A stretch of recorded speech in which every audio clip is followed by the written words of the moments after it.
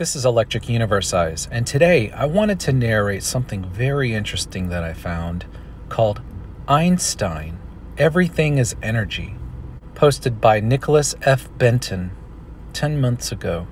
Nicholas states, more intriguing words from Albert Einstein, the world's foremost theoretical physicist, retrieved from the internet. I will insert right here that reading this supports the notion that I came across a few years ago that while Albert Einstein is touted in all of these theories and especially held in some sort of regard in the EU movement, that Albert Einstein was against the EU. My previous studies on Immanuel Velikovsky showed that Albert Einstein was actually very open-minded, but since he was held up in such high regard on this platform in modern-day scientific acceptance, that he often gets a bad rap. I will digress at this moment and read these quotes from Albert Einstein and let you be the judge.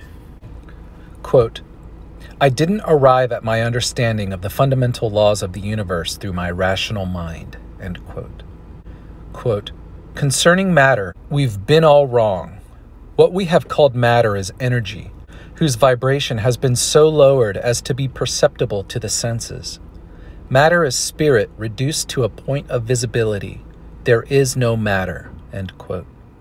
Quote, time and space are not conditions in which we live, but modes by which we think. Physical concepts are free creations of the human mind and are not, however it may seem, determined by the external world. End quote. Quote, time does not exist. We invented it. Time is what the clock says. The distinction between the past, present, and future is only a stubbornly persistent illusion. End quote. Quote, I think 99 times and find nothing. I stop thinking, swim in silence, and the truth comes to me. End quote. Quote, the intellect has little to do on the road to discovery. There comes a leap in consciousness. Call it intuition or what you will. The solution comes to you, and you don't know how or why. End quote. Quote, a human being experiences himself, his thoughts and feelings as something separated from the rest, a kind of optical delusion of consciousness. This delusion is a kind of prison for us, restricting us to our personal desires and to affection for a few persons nearest to us. Our task must be to free ourselves from this prison by widening our circle of compassion, to embrace all living creatures and the whole of nature in its beauty. End quote. Quote, our separation from each other is an optical illusion. End quote. Quote, when something vibrates, the electrons of the entire universe resonate with it. Everything is connected. The greatest tragedy of human existence is the illusion of separateness. End quote. Quote, we are souls dressed up in sacred biochemical garments, and our bodies are the instruments through which our souls play their music. End quote.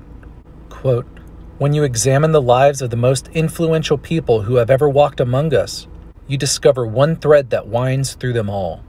They have been aligned first with their spiritual nature and only then with their physical selves. End quote. Quote, the true value of a human being can be found in the degree to which he has attained liberation from the self. End quote. Quote, the ancients knew something which we seem to have forgotten. End quote. Quote, the more I learn of physics, the more I am drawn to metaphysics. End quote. Quote, one thing I have learned in a long life, that all our science, measured against reality, is primitive and childlike.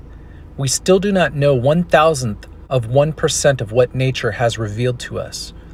It is entirely possible that behind the perception of our senses, worlds are hidden of which we are unaware. End quote. Quote, I'm not an atheist. The problem involved is too vast for our limited minds. We are in the position of a little child entering a huge library filled with books in many languages. The child knows someone must have written those books. End quote. Quote, the common idea that I am an atheist is based on a big mistake. Anyone who interprets my scientific theories this way did not understand them. End quote. Quote, everything is determined for the insect as well as for the star. Human beings, vegetables, or cosmic dust, we all dance to a mysterious tune, intoned in the distance by an invisible piper. End quote. Quote, The religion of the future will be a cosmic religion. It will transcend a personal God and avoid dogma and theology." End quote. Quote, "Energy cannot be created or destroyed. It can only be changed from one form to another." End quote. Quote, "Everything is energy, and that is all there is to it. Match the frequency of the reality you want, and you cannot help but get that reality. It can be no other way. This is not philosophy. This is physics." End quote. Quote, "I am happy because I want nothing from anyone. I do not care about money. Decorations, titles, or distinctions mean nothing to me. I do not crave praise. I claim credit for nothing. A happy man is too satisfied with the present to dwell too much on the future." End quote. So as you hear these quotes from Albert Einstein, it definitely makes him stick out as far as who his character was versus what the mainstream paints Einstein as. I found the electric universe roughly a decade ago, and before that, all I had to compare with was the mainstream cosmology model and everything I was taught to believe in school, and then all of the religious dogma that I was taught growing up in church.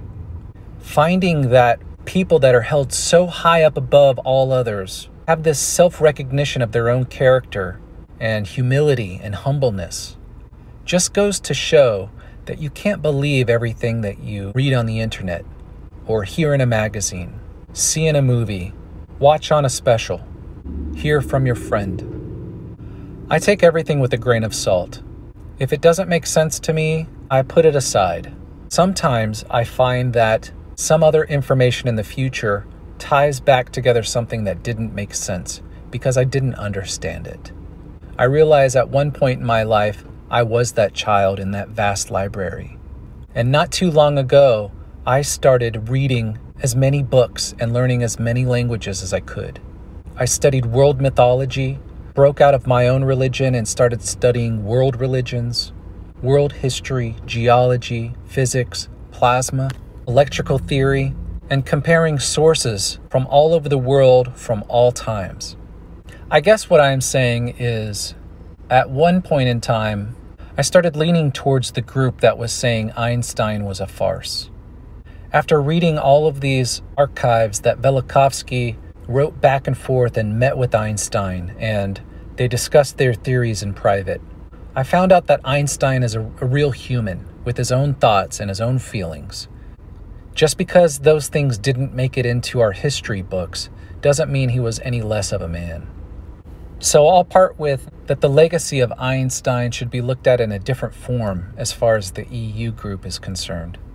Just like many EU heretics at one point were part of the mainstream, they broke off, and just because the mainstream pushed them out doesn't mean they're any less of a person, and that their theories are any less wrong. So I say this: consider all things. Be open to new knowledge, old knowledge, and comparing everything. And if you find yourself questioning something deep down, research it. Don't take anybody else's word for it, especially not mine.